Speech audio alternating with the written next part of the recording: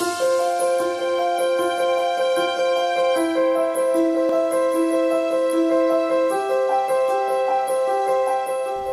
everyone, my name is Leslie. I am an RN in a newborn nursery, and we will be listening to baby Jordan's heartbeat with the Wusic baby bump monitor.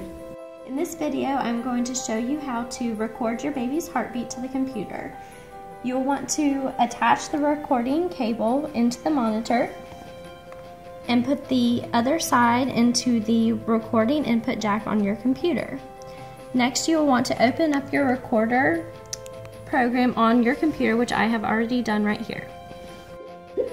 Once you have found your baby's heartbeat, you will want to start the recording on your computer.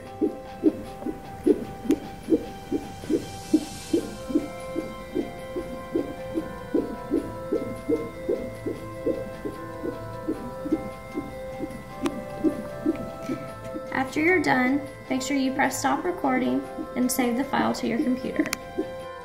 Once you have saved your recording, you can either play it again on your computer, email it and share it with family and friends, or even upload it to social media.